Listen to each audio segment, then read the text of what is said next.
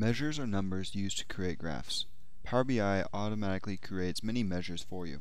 Every time you grab a column of numbers and throw it on the report canvas, Power BI recognizes that the column is numeric and creates a measure that organizes them in some way, whether it is sum, average, min, max, etc. Many times, though, the measures available to you are not enough to represent what you need. Creating your own measures is made simple by a DAX formula language. DAX formulas are very similar to Excel formulas. For an example, we are going to find profit.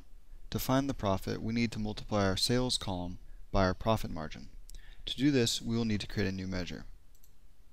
The first step is renaming the measure with a descriptive name. Now for this measure, we want to find the sum of the sales. Here's our sales column. We're going to multiply it by the profit margin, which in this case happens to be 25%. And just like that, we have our measure. Now we can use it in graphs and charts just like any of the other fields. Here's our profit by location.